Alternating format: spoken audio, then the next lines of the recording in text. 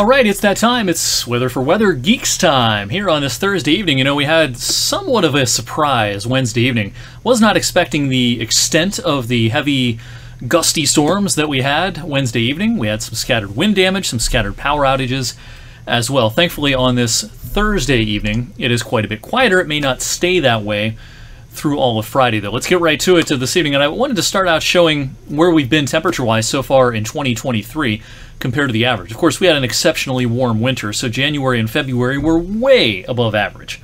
The spring started on a pretty mild note as well, a little bit above average in March, and a few degrees, a couple of degrees at least, above average in terms of temperatures in April. But then we had a couple of months in a row. For the first time in a few years, we had back-to-back months with below average temperatures. That was May and that was June. July thus far has been about 0.8 degrees warmer than the average, and that number will probably expand some as we go through the last several days of the month. And of course, the hottest days of the year, or the hottest day, I should say, of the year, is coming our way on Friday. Precipitation-wise, at the Youngstown Warren Airport, plentiful rains compared to where we were earlier in the summer and during the late spring. The total at the airport now up to 5.56 inches, and that's 1.83 inches above the average. And again, we saw some couple of rounds of rain over the last 24 hours, one last evening and another overnight last night. That being said, the long-term situation across our area is still a little bit drier than the average, at least at the airport. We're still in a moderate drought designation with today's update from the Drought Monitor across western Mahoning County, western Columbiana County, and parts of Mercer County as well. You'll notice how things have changed over the last few weeks. We've seen more plentiful rains in Trumbull County, parts of Mercer County, and across southeastern Columbiana County as well, whereas it's remained fairly dry compared to the average in places like Sebring and Beloit and Hanoverton, and up towards Austintown and Craig Beach as well. So that was today's update from the Drought Monitor. The other numbers at the airport today, temperatures underachieved a little bit. We expected upper 80s today, but we stopped at 85 this afternoon. A little subtle boundary, a little cool front slid in from the north, and that actually made for a little bit of a more comfortable afternoon in our northern viewing area. Especially northern Trumbull, northern Mercer, wasn't much higher than the lower 80s today, while down towards East Liverpool in southern Columbiana County, we were in the upper 80s, with heat index values well above that earlier on today. Records today 47 on the low side, that sounds pretty nice, and 97 degrees, the record high back in 1941. So the heat index at the airport today never got really out of control, generally middle and upper 80s, a couple of degrees higher than the air temperature for a lot of the afternoon. The dew point's no fun today, upper 60s to around 70 degrees, and of course things are about to change for the worse, unless you really like hot weather as we go into the day on Friday. Radar pretty quiet this evening. We had a couple of showers and storms earlier on down near Pittsburgh and closer to the I-70 corridor. The National Weather Service in the middle of the night last night did hoist a heat advisory for all of Ohio and a good chunk of western PA as well. This is an excessive heat warning for the greater Cincinnati area. Also, excessive heat warnings are in effect for a good chunk of Illinois out into eastern parts of Iowa. The criteria for a heat advisory in most of our area is at least a couple of hours with heat index values at or above 100.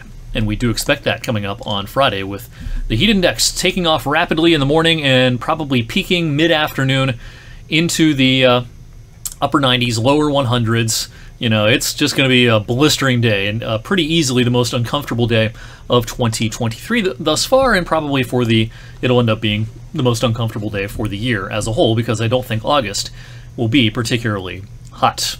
All right, severe weather risk.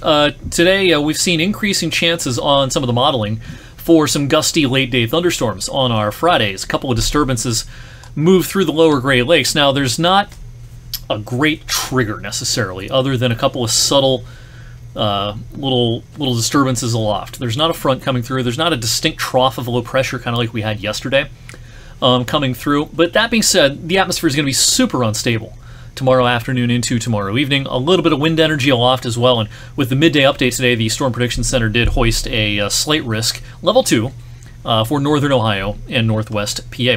It's not a certainty we're going to have severe weather late in the day tomorrow, but it's a possibility, and I think the main window is between 6 and 9 p.m.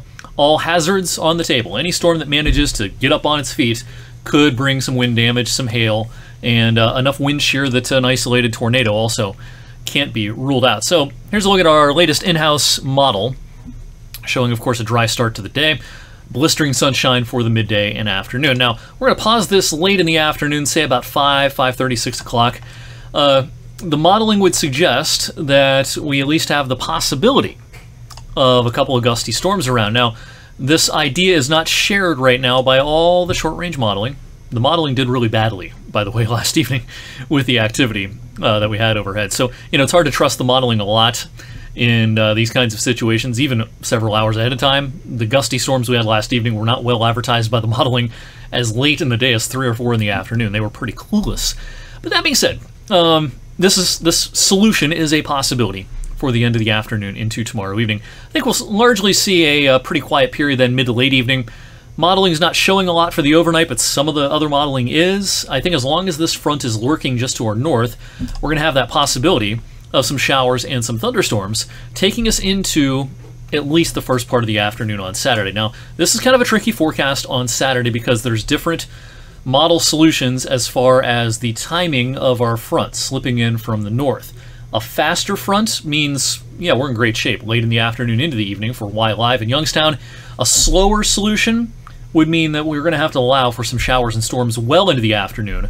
But even that slower solution would suggest, at this point, we should be in okay shape by about 7 or 8 o'clock in the evening. So stay tuned on that if you're heading to downtown Youngstown late in the afternoon, early in the evening on Saturday. Right now, we're going to keep that chance of showers and storms through at least about 4 or 5 o'clock. I think by 8 o'clock or so, even a slower arrival of the front, it wouldn't be that slow. At least it looks like right now that we'd have to worry about much by about showtime Saturday evening.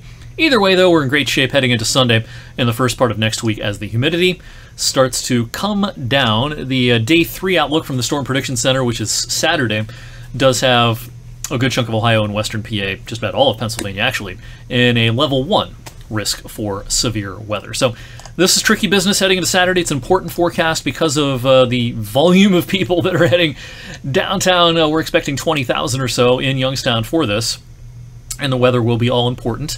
Make sure you have downloaded the Storm Tracker 21 app so you can keep tabs on any activity. Check the latest hourly forecasts, which will be updating frequently from now through Saturday afternoon. This is the way the forecast looks right now, about a 40% chance of still a shower or storm around by about 5, but notice the percentages decrease rapidly as we head towards sunset. I think the dew points are going to start to come down pretty rapidly late in the day, so it's going to feel pretty different outside by 10 or 11 in the evening as people are filing out of Youngstown compared to earlier in the day when it was pretty stifling. What a treat we have coming next week. Check out the dew point trends by next week. We're talking dew points mostly in the 50s, perhaps even lower than is shown here, for a few days early next week. And this will mean sunny days. And with dew points this low and a clear sky, we're going to have some very comfortable nights early next week. We're going to spend the next couple of nights very uncomfortably, especially tomorrow night, temperature-wise. But we could see in some of the cooler nooks during the first part of next week, some lows 52, 53, 54 degrees. That is a rare treat, and a real treat for the first couple of days of August. And again, at this point, I'm not expecting a stifling August. Some of the modeling is actually looking, pretty cool-ish by August standards for a while in August, but we'll do an updated August outlook overall coming up early on next week. In the meantime, thank you for watching Weather for Weather Geeks on this Thursday evening. I will keep you updated on what will happen Friday evening and, of course, over the weekend on my social media and on our newscasts and the 21 News app.